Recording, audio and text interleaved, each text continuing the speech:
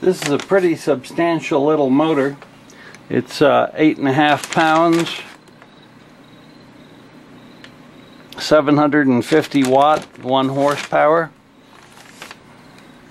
It's got a 12 millimeter hardened threaded shaft. It's partially threaded, partially flat. It features a slot up here so you can lock down the nut while you're holding this with a screwdriver.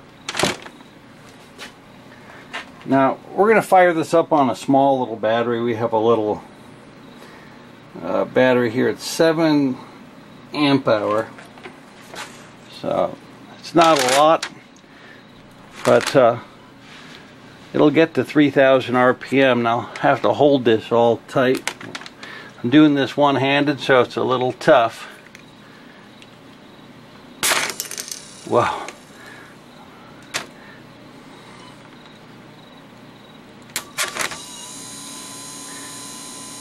And it's nice and quiet.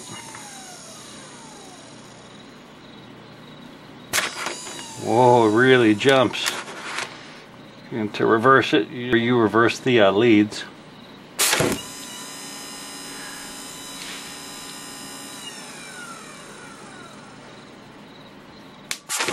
Whoa, I really should be doing this with 2 people.